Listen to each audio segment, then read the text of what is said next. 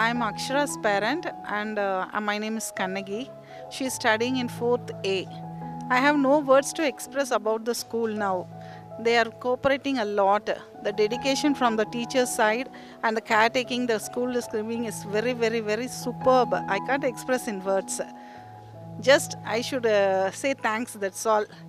Everything is good. I didn't expect this much development in my child. She is very well developed now. After 2 years of COVID period, now she is doing her studies very well.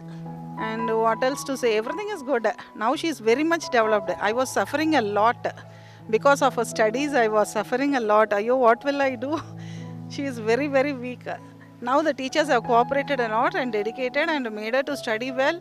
More than the education, she has learned the lifestyle, life skills, the basic skills, what is needed for a girl child.